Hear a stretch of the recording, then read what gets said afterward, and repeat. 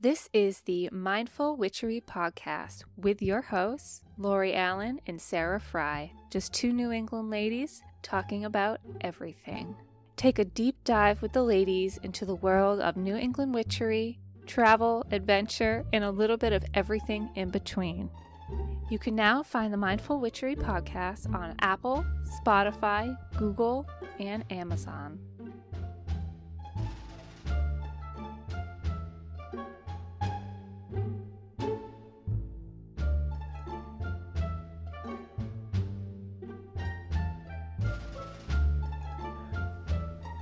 Hey guys, Sarah here. Lori here. Welcome back to another episode of the Mindful Witchery podcast.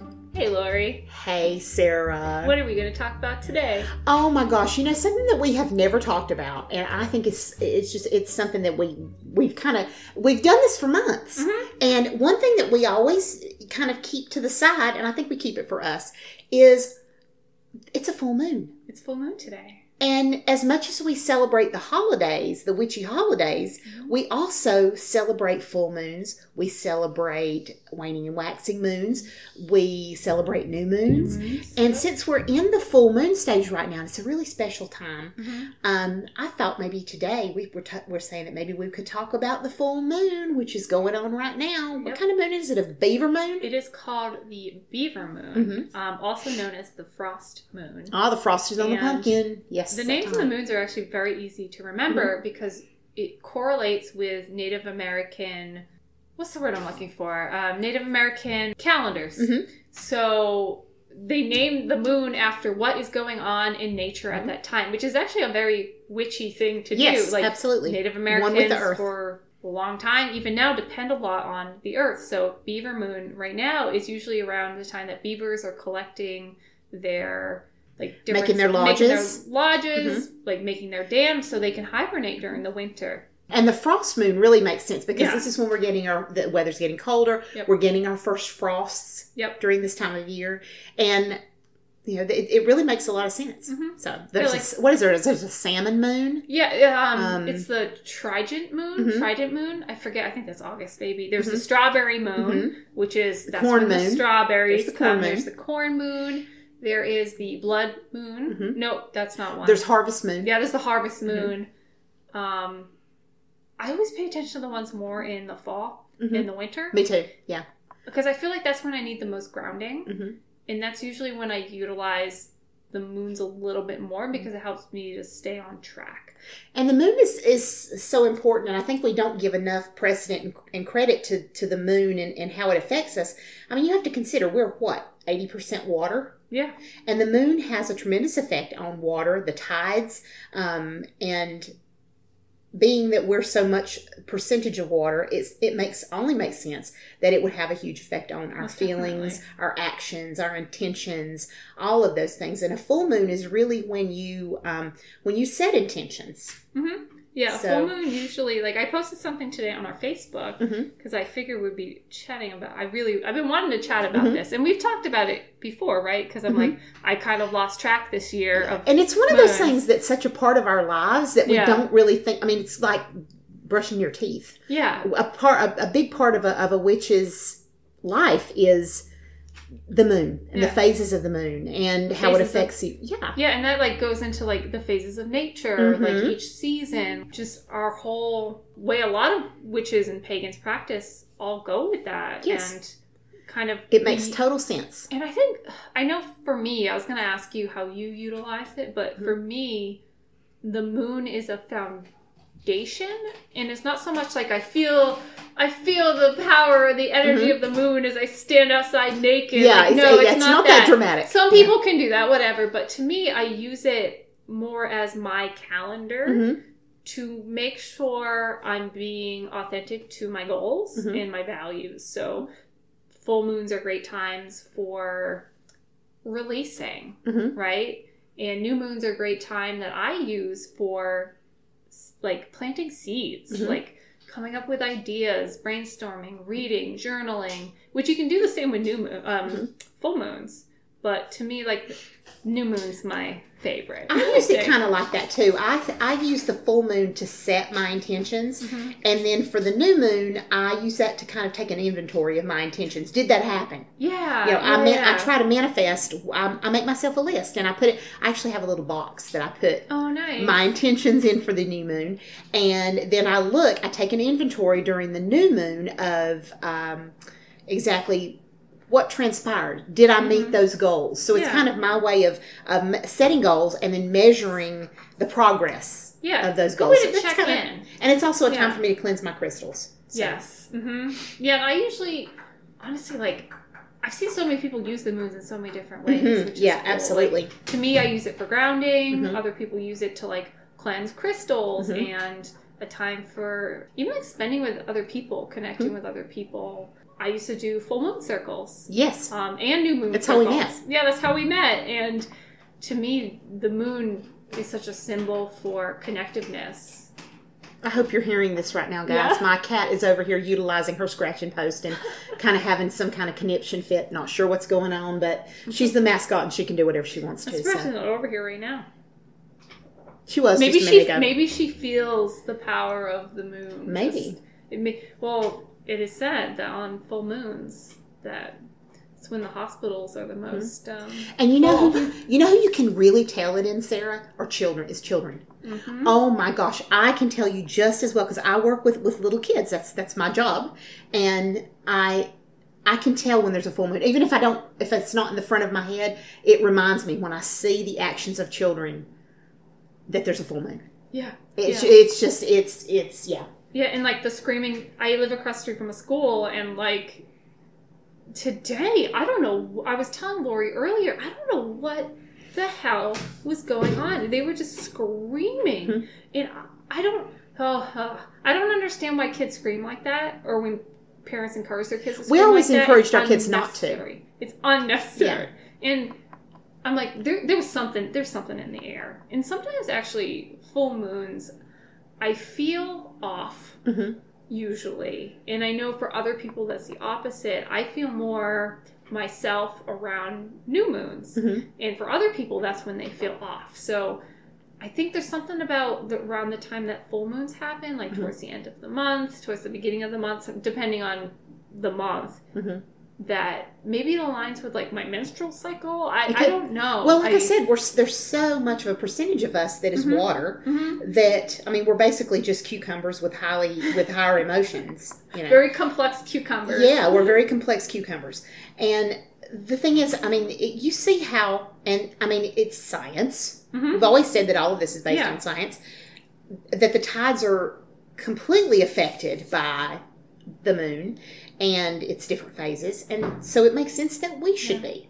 Absolutely. Yeah, and I feel like our Western culture too has so distanced itself away from following more natural rhythms of nature, right? Like, and there's so many other communities and cultures that rely more heavily on the earth, rely more heavily on the cycles of the moon, like our ancestors did, and, like, even choose to still live that way. Just like we're choosing to, acknowledge that the moon is a very important part to all of our lives. And all of those names that you have for it, harvest moon, corn moon, all of those come from just people understand. I mean, we didn't have clocks. No. So it's completely understanding the causes and effects of earthbound things. Yep. I mean, well, look at that. This is the time of year when we have where the strawberry crop is the biggest. So we can call this the strawberry moon. So the wolf moon is the other one.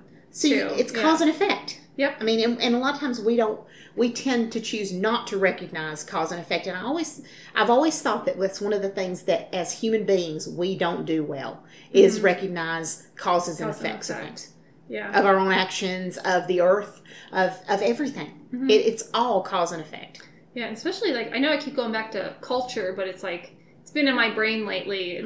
I've been learning a lot about it in school. So it's about how Western culture is so individualized in how the way we're taught to live. It's very, like, me versus you. You have your little circle, your personal space, your personal bubble that only affects you. And really, that's so unrealistic. That is not true at all. Everything you do affects somebody or something else. There's just no way of getting around it. And if we were more in tune with that, we would be more in tune with nature. We would be more in tune with other people's feelings. We would be more in tune with everything that goes on in the universe if we just realized cause and effect. Yeah, and more of that collective mindset, right? Like what I do affects you. What that person does affects you. The way where the moon is in the sky right now will affect what I plant today, or like even plants. There's so many plants out there that go with the phases of the sun and the moon, and just very naturally and it's almost like this beautiful, complex system. And it is. It's like a dance. Oh, it's like a dance, and it's beautiful. And I love that, within our practice and stuff, like things like the moon, things like the seasons, we can just sit and appreciate that and appreciate how we got to where we are using those things. And the moon is as a reminder. I think the moon is a great tool as a reminder to stop. Yeah. Look around you, realize that it's not just you, and really focus on your intent. Especially, I think full moon is all about intentions and what those intentions will bring you. And then by the new moon rolling around, you can look at your intentions and see the result. Yes. And it never ceases to amaze me. If you're really sincere about those intentions, the results are there. That's what amazes me about the moon. Yeah. In simple terms, using the moon as a way for a timeline for your goals. That's how I explain it to people when I was doing my meditation classes. It's like, you could practice magic with the moon if you want. You could do meditation with the moon if you want. But the practical uses of the moon can really help you stay on track to align with your self-care. It can help you align with, your intentions. Creating goals, accomplishing those goals. Especially, I know for some people, like the normal 12-month calendar, 30, 28 days doesn't always line up with your natural energies. And like I was saying with the new and full moon, I have way more energy and I'm way more focused around the new moon than I am the full moon. And for other people, it's the opposite. So when you can kind of find when you have energy during the month and using the cycles, pay close attention to your energy. Pay close attention to what you gravitate toward with the moon phases. And I know a lot of people practice even way more in depth than I do about the waning, the waxing moon, and all that. I don't. I tend not to pay as close of attention to that. I don't get time. I don't. No, I pay more attention to the full moon and the new moon. But there's a great app to get. It's called Moon. Yes. It's in the App Store for Apple.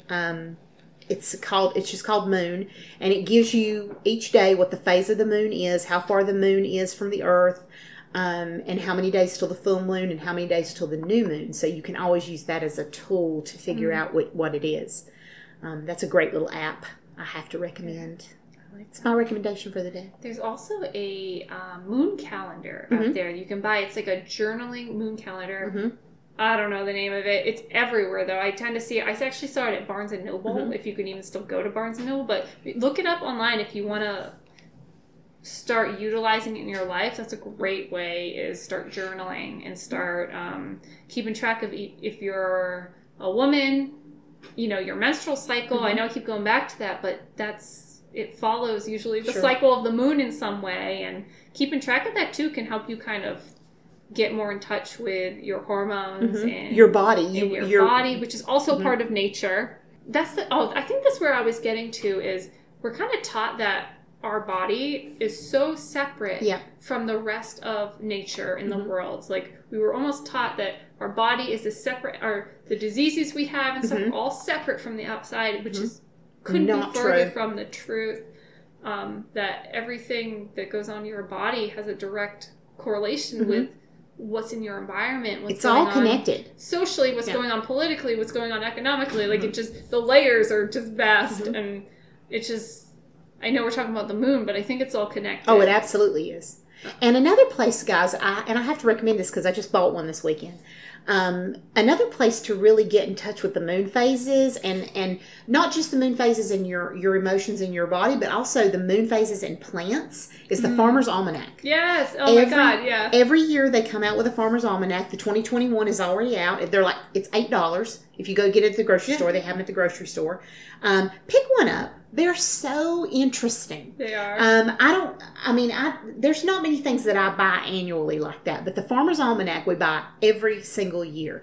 And it's so interesting to see how the phases of the moon affect crops and when you should plant. It's so interesting. It's really interesting stuff. So, and it's like, it's hard to think, like, so many people think, like, oh, that's woo-woo. I'm like, no, it's not. No, this is a Farmer's Almanac. This is, it says Farmer's Almanac. There is science behind it. There's data behind it. The Farmer's Almanac has been around for decades.